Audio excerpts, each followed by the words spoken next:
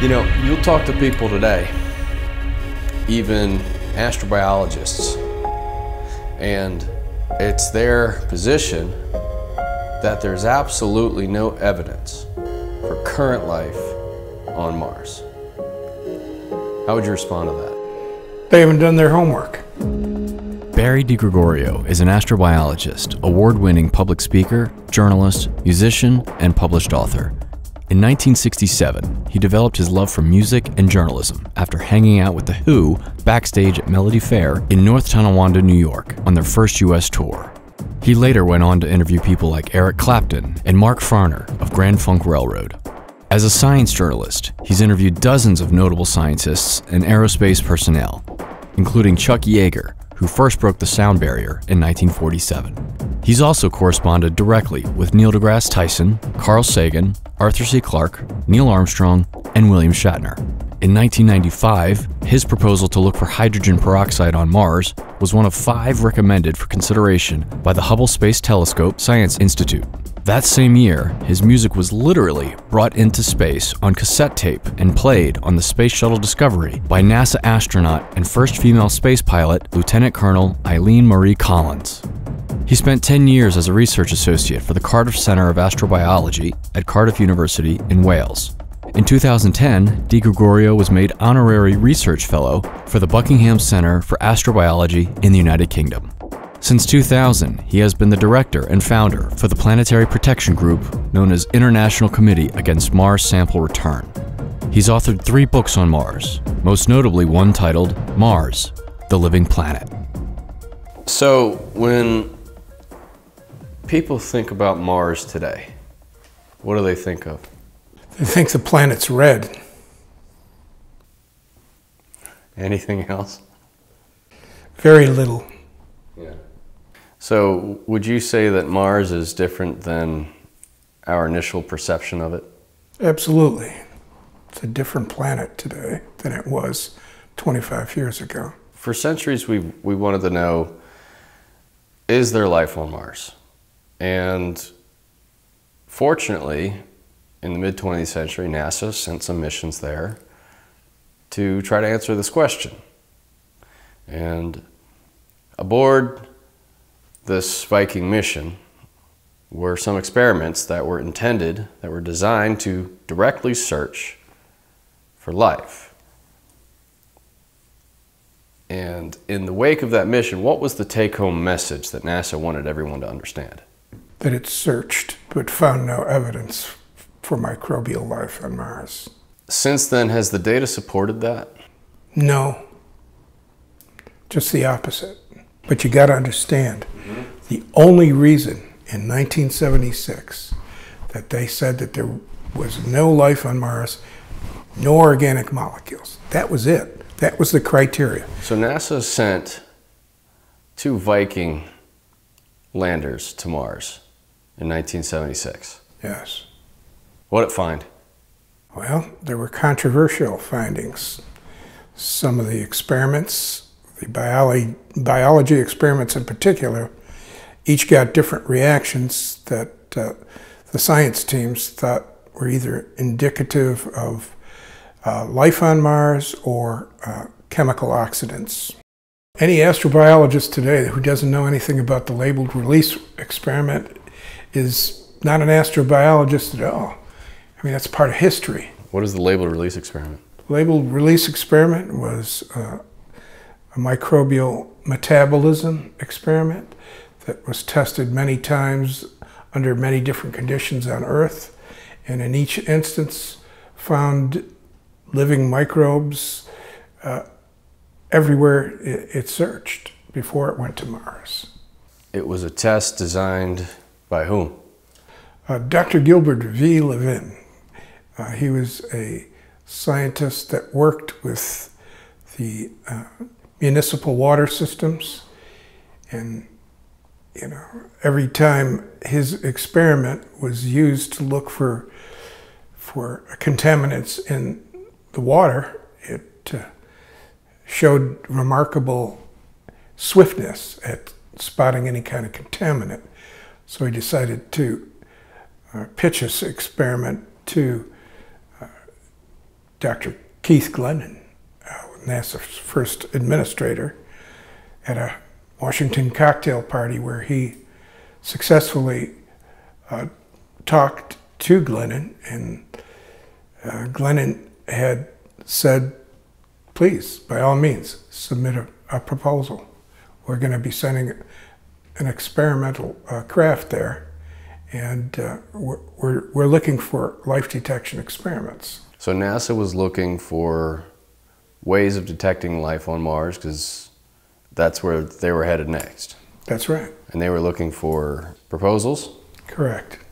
And you're saying that Gil Levin independently developed this labeled release experiment on his own and then pitched this idea at a cocktail party to a NASA representative? Yeah, Keith Glennon, the first NASA okay. administrator. First NASA administrator. And he was receptive to it? He was receptive, and within a few months he was working on a version that would fly to Mars. Why do you think NASA accepted his experiment for the Viking mission? Because he was able to demonstrate its viability in detecting living microorganisms on Earth in all different types of extreme environments. So it seemed like if you could detect metabolism on Mars, that would be certainly one of the ways to say you found life on Mars. Well, how do we know that this test worked? Well, Levin and all the people associated with Viking were giving different types of soils. Soils from Antarctica, soils from the Himalayan mountains, just anywhere where life could be harsh for microorganisms to take hold. It was thought that the Martian environment would be much harsher. So if the experiment that they picked to go to Mars wasn't able to detect some of the hardiest microbes on Earth, then it would be useless. You're saying it tested samples from all over the Earth, yes. Yeah. It could detect as few as 10 living organisms in a sample of soil, small sample of soil. So extremely sensitive. So NASA felt confident that they could rely upon this to perform the same experiment, the same test on Mars. That's correct. This labeled release experiment was designed by Dr. Gil Levin, and it was also, he had help from someone else to adapt it for Viking, is that right? Yeah, Dr. Patricia Ann Straat. Right, and what was her involvement with the program? She was to develop the instrument for the trip to Mars. So she adapted what he had independently designed right.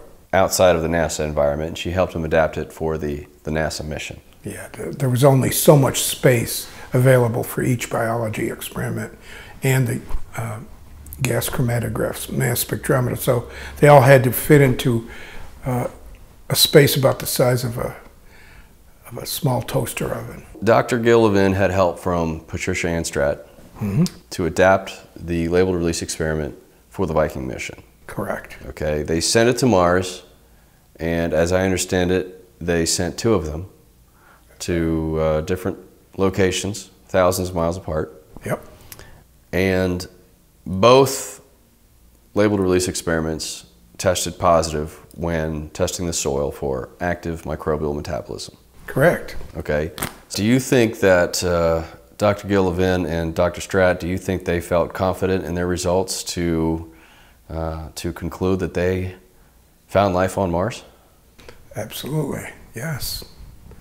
But what happened? NASA kept coming up with different theories of what could have caused the reaction besides life. How were their results received by the scientific community? They were heretics. It was very clear that NASA wanted them to leave it alone. And when Gil was invited to the 1986 NASA symposium for Viking, the 10 years that had passed since then. He stood his ground and said, you know, it is more likely than not that the labeled release experiment detected living organisms in the soil of Mars. Okay, and we saw what happened at that conference. What happened at the conference? He was basically verbally attacked, threatened. Threatened? Threatened, yes. Threatened with removal. Removal? Yeah. He was also called a non-scientist, and that he should be ashamed of himself. And one of his peers, who also had an experiment, the pyrolytic release experiment, actually went up to Gil and told Gil to his face that he would gladly eat Mars soil to prove him wrong. Jesus. Okay, so... What the hell's wrong with these people? Okay, so after that, Gil and Pat Straat avoided conference proceedings for a long time. So their results were not well received by the community? Not well received, but he continued to work on all the theories that NASA put forth against the label release experiment. He continued the work. Mm-hmm. They knew that their experiment had good data, and so they were pretty solid on it. They were solid, yes. But because NASA, that institution carries weight, anything that they say, essentially, if you're not in agreement with that, then what? Then you're off the team, essentially. Pat Straat went to work for the National Institute of Health. Gil continued work at his Biospherics Incorporated company, developing other different things like artificial sweeteners and stuff like that. But he still kept, you know, publishing a paper or two every now and then, disputing any sort of NASA new oxidant theory. So Dr. Gil Levin developed this labeled release experiment. NASA said, yep, let's put it on Viking. Because we want to use this test to see if there's any life on Mars. And it worked by detecting metabolism? Microbial metabolism, right. Okay, so how did it detect microbial metabolism? The labeled release experiment took a small sample of Martian soil and added a drop of nutrient solution to it, feeding a microbe food and watching the gas coming out of the soil that has the food in it. And that can be measured inside the labeled release experiment very precisely. So you're feeding microbes? Feeding microbes nutrients and measuring their gas coming out. You measure the gas that comes out of microbes? Yes. Something eats, some farts come out. Right. That's the gas. And that's how this experiment worked? Exactly. That sounds pretty easy. And it had a control in it too. You could alter the temperature inside the test cell. So in other words, to differentiate from life, you could, for example, heat the inside of the test cell to a temperature, say 160 degrees Celsius, and then run the test with the nutrient solution.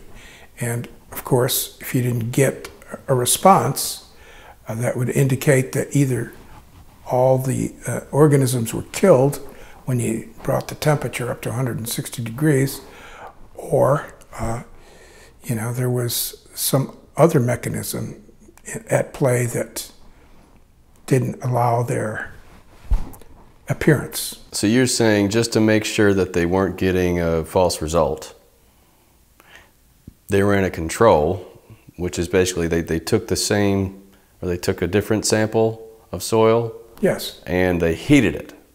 Why'd they heat it? Yep. What's the purpose of heating it? To kill the microbes. So if there were microbes in the soil, they'd heat it to kill everything that's in there. And then apply the nutrient solution. And then feed it. Right. And if it didn't produce, if it didn't detect it, the gas. The gas. If there was no gas that came out of that, then they could say, well, we killed the microbes, so there shouldn't be any gas. Correct. Okay, so they did the control, and was that basically the result they were expecting? Yeah, it was. And the control could be altered even further. They found that they can lower the temperature to 50 degrees Celsius in the chamber. Mm-hmm. And when they did that, they applied the solution, nutrient solution, to a small sample that had been exposed to 50 degrees Celsius for 3 hours, and they noticed that there was a slight reaction. So you're saying they didn't heat it as much, right? Which basically that potentially means they killed some but not all of the living microbes. Correct. And it got a partial positive result. That's right. Okay. So that's yet another indicator, you're saying, of that. Right. What we were seeing is the result of active microbial metabolism. Yes. Okay. So, case closed. No, not case closed. Why not? Because there was another experiment on board, which was called the Viking GCMS. And this The Viking what? GCMS. GCMS? What's that mean? Gas chromatograph mass spectrometer.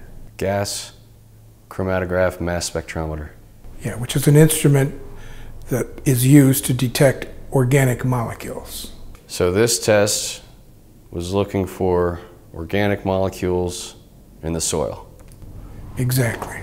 And that's different from life. How? Well, organic... Is that looking for life too? No, because organic molecules are the dead bodies, basically. Okay, so it's looking for, what is organic molecules? Like, what does that mean to people? Dead bodies? What does that mean? It means the stuff of life. Like if you're talking about if a leaf falls down and it turns brown, Right. okay, and it crumbles up, it's not living anymore, Right. but that's still organic Yes. material? You can still detect the organic material in it, of And course. there's organic material in soil. Yes. Okay, so this test was looking for organic material, while the labeled release experiment was looking for microbial metabolism. Is that right? Correct. Okay, so what did the organic material test find? It found that there was no organics in the soil. It didn't find them. Right. Okay, so what's that mean? So what? Well, the scientists at the time on the Viking team thought that the weight of the finding of the GCMS outweighed what the Viking labeled release experiment found, because they stated that without the bodies, there's no way that you can have any sort of life on Mars. You're saying without organic material in the soil, Right. The dead bodies. then how can you have living microbes in the soil without organic matter? Exactly. Okay, so NASA's, when NASA was trying to explain what they found, what did they say? They said that was the ball game. They said no organic molecules on Mars, no life. And the case was closed against the Viking labeled release experiment data, which Gil would go on to argue in scientific journals and conventions for the next 45 years, saying that he had evidence that the Viking organic analysis instrument was defective. He found that in early tests of his experiment with an Antarctic soil, that soil was also given to the GCMS team, the organic analysis team, prior to it flying to Mars. And Gill's experiment readily found microbial metabolism taking place in that sample. Yet, this sample placed in the organic analysis instrument did not find any evidence for the dead bodies. They sent both of these tests down to Antarctica before they sent them to Mars. No, they took samples from Antarctica and sent them to their laboratories for testing. Okay, and so the samples found that there was microbial life in Antarctic soil, but the GCMS test did not find organic matter in the soil of Antarctica. That's correct. Is there organic matter in the soil of Antarctica? Absolutely there is, yes. So before NASA sent the labeled release experiment and the GCMS organics test to Mars, they needed to ensure that these things worked here on Earth. So they tested them, right? Correct. You need to test these things before you send it to Mars. Absolutely. Right? And so they tested, what was the track record for the labeled release experiment? Flawless. Flawless. Never made a false positive. Okay, so they got soil samples from Antarctica. Labeled release experiment, what did it find? Found plenty of life in Antarctic soils. Okay, what in the GCMS? Was a nil response. There was no organics detected whatsoever. Okay, are there organics in the Antarctic soil? Absolutely. But the GCMS didn't find them. Right. But they still sent it to Mars. That's the problem, is they still sent it to Mars. And that's why did they send it to Mars? You know, some claim that the $55 million organic analysis instrument should have never been flown. And Gill offered that evidence in a scientific journal, and it was apparently not accepted for whatever reason. You're saying that Levin knew that the GCMS test wasn't any good? Correct. And that he tried to warn people? Yes. NASA leadership? Absolutely. To say, hey, look, you're going to send a faulty test to Mars. That's right. And they sent it anyway? Correct. Okay. It didn't find organics on Mars? Correct.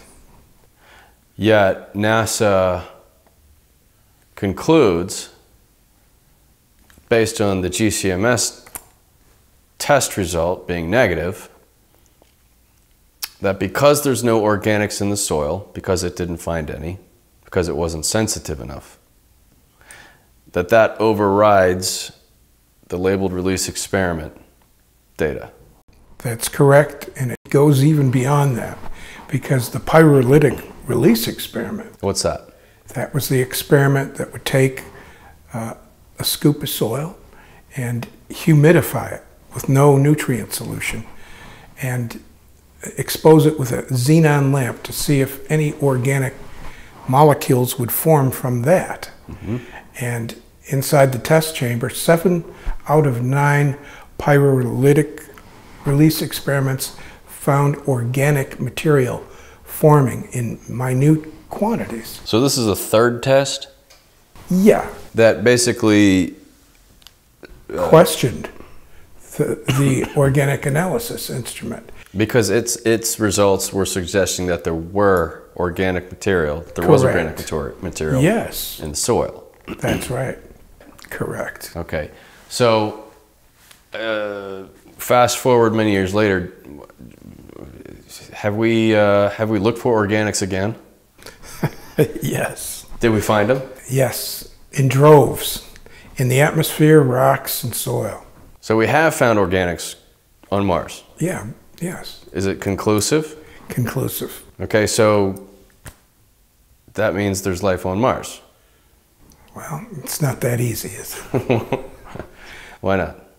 Well, because, first of all, there's a number of people that don't want to accept the fact that there is life on Mars because it could complicate the vision of what they want to do.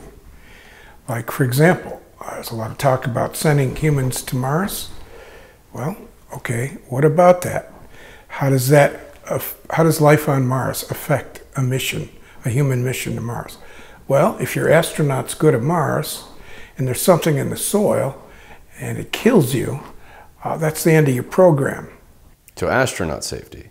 Astronaut safety, correct. So you're saying they haven't revisited the 76 results? Right. And reanalyzed them and said, well, since we found organics, and since we know that there are organics in Mars, in the Mars soil right now, that maybe that the results weren't so as inconclusive as they once thought. Correct. When did they find organics? With Curiosity. Curiosity rover? Yes. Okay. So they found organics on Mars, yep. Which, had they found organics in 1976, do you think they still would have said, well, the life test results are inconclusive? No. Why do you think that is? Why do you think they don't want to revisit these results? Because it complicates matters in future programs that they have on the table right now, like human missions to Mars, which are funded in the billions of dollars and are very popular in our culture as the next goal for mankind to at least reach. And so we're about to send humans to Mars. That's our next goal. Right. Right. And the possibility that there is active microbial life on Mars right now, that presents a problem for this colonization effort. Does. They don't want to stop the funding, basically. That's basically it. They don't want to stop the funding for the manned exploration initiative. Because if this question, you're saying that the acceptance of microbial life on Mars could possibly stop future missions, manned missions to Mars. Absolutely. That's it exactly. Because we don't know what it is that caused the reaction in Gil's experiment yet. No one has sent another life detection experiment to Mars to find out. Well, why they haven't sent another life? Why didn't they send another life detection? If things were inconclusive, why didn't they just send another one? It's a good question. So that was almost 50 years ago. Yes. They've had 50 years to send another life detection experiment, and they have not done so.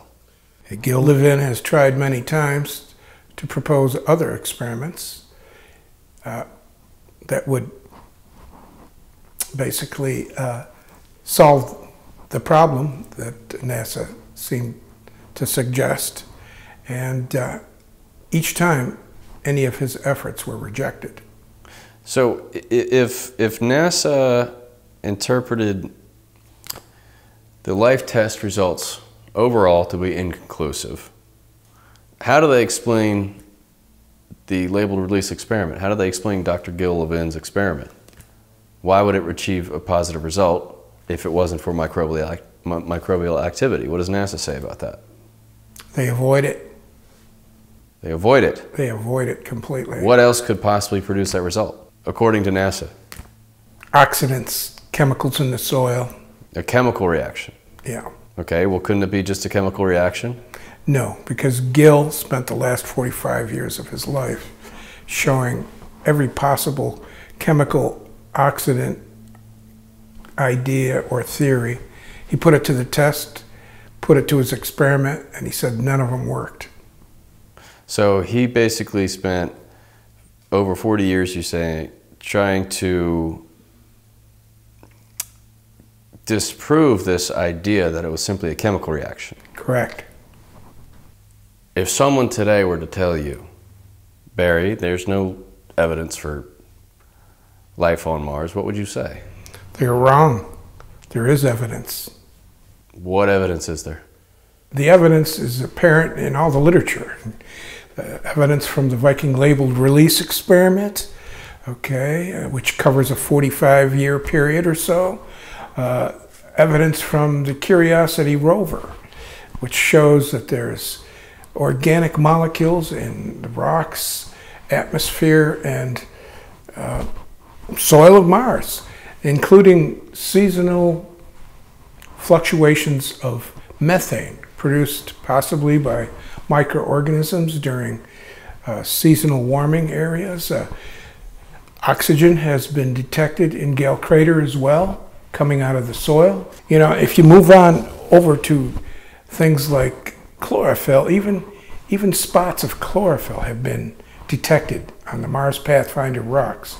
So for any astrobiologist to deny these things is a person that is saying that he doesn't understand what there is in the first place. And probably the things that matter the most right now are the manganese oxide coatings that they're finding in Gale Crater on the rocks. Manganese oxide coatings on Earth, otherwise known as rock varnish, are created by microbial life. That and Gil Levin's original assertion that he found colored spots on rocks changing over time seems to indicate that there's a lot of things going on with life on Mars. So here you have a whole long list of different things that you can surmise lead to the idea that current life on Mars can still exist. What do you say to the person who says, well, you know, NASA is continuing to look for signs of life on Mars right now? I say they're not. They don't have any instrumentation to look for life on Mars right now. They may say that they're looking for ancient evidence of life on Mars, but they're certainly not looking for extant life. NASA tells us all the time they're looking for, they continue to look for life on Mars. No, they tell us that they're looking for evidence of ancient life on Mars. But they say we're looking for signs of life, don't they? Yeah, in ancient rock samples. So they're not looking for it currently? Exactly. Why? The instrumentation up to this point hasn't been put on the spacecraft sent there for the last 20, 30 years. We send stuff there all the time. You're saying that they haven't sent the right tools there to look for life? Correct. Barry, what's the most important thing for people to understand about the way NASA sterilizes their rovers they send to Mars? That it's not good enough. It's not good enough? That's right. Why? It shits. Come on, it's NASA. Yeah. They know what they're doing. Because they're sending unsterilized rovers to Mars. Oh, come on. NASA always sterilizes stuff. Do they? That's what they say. Or do they rubber stamp it? They say they sterilize stuff. NASA has lowered the standards for sterilization so that any spacecraft with a certain amount of microbial contamination can fly there. Is that how it always was? Viking was heat sterilized before it left for Mars. They don't do that anymore. Viking was heat sterilized. Correct. Okay, so what does heat sterilizing mean? Heat sterilization is when you take the entire spacecraft and you bake it in an oven for a certain period of time at a certain temperature to be certain that the microbial stowaways, if there are any left, would be killed. And they don't do this anymore? No. Why? Because it's too expensive and they've decided not to look for life anymore. If you're not looking for life, you don't have to sterilize your spacecraft anymore. Meanwhile, we'll progress with our program and we'll go looking for traces of ancient water on Mars. That was the next big step. They didn't want to look for current water on Mars. They wanted to know what kind of rocks were in the river channels and stuff like that. Couldn't they say, well, we're not looking for life on Mars because there's no water there? They could say it, but it would be lying. There's water on Mars? Yes, absolutely. Where? All over the planet, under the soil, a few centimeters as H2O ice. Never mind those polar ice caps and stuff, and the snow that Viking found. Let's let's look for ancient water. Does that make sense to you? That's what NASA switched over to. So Barry, you've done some other research with regard to these rocks that have these holes that appear to have been bored into them. Tell me about those rocks. The holes could be representative of life, ancient marine life. How so? We have examples of them on Earth, and we have examples of them at a former site on Mars now considered to be an ancient ocean basin. Okay, so what marine life makes these holes? Marine organisms burrowing through sediments and leaving their imprints in the rocks as they solidified. So we see rocks like that here on Earth? Yeah.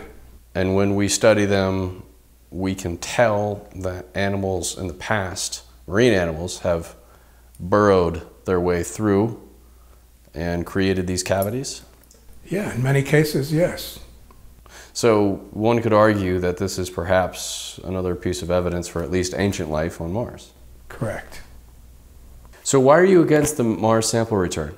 Because it's dangerous to bring samples back from Mars that haven't been examined first on the planet itself. Because of the expense of the Mars sample return program being over budget by $11 billion, NASA has decided to seek out contracts from individual space companies to see if they can bring it back on the cheap. Okay, so what? Dangerous proposition. Why? Could be bringing back deadly pathogens. How would you sterilize a giant spacecraft like Elon Musk's Starship, which is huge? You going to sterilize that, put it down on Mars, and then bring it filled with soil back to Earth? It's ludicrous. It's insane. And Barry, you came across some redacted whistleblower documents. Right. From a NASA employee. Yes. Basically trying to sound the alarm that NASA, through this Mars sample return, could be doing just as you outlined for us, bringing back deadly pathogenic disease. Correct. This is an employee of NASA? Was a former NASA planetary protection officer. Okay, and what is a planetary protection officer? It's a person that is in charge of making sure the spacecraft meets all the requirements for sterilization, for forward and back contamination. Was this person aware of all the evidence for life on Mars? Yes. Which is why they were removed. Which is why they filed this whistleblower complaint? Yes. Because there is serious concern that we could potentially bring back something that is alive. Yeah, a copy of that report was sent to the President of the United States. Was there any response? Not yet.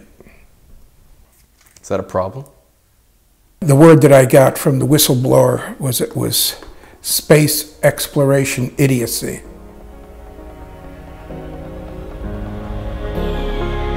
This is the continuing series of Blue Planet Red, an award-winning documentary film on the history, evidence for life, and catastrophes that contributed to the death of Mars. The documentary includes interviews with NASA's lead astrobiologist, university professors, aerospace industry scientists, and independent researchers. If Mars was like Earth in the distant past, could there still be life there now? What happened to it? And what turned a blue planet red?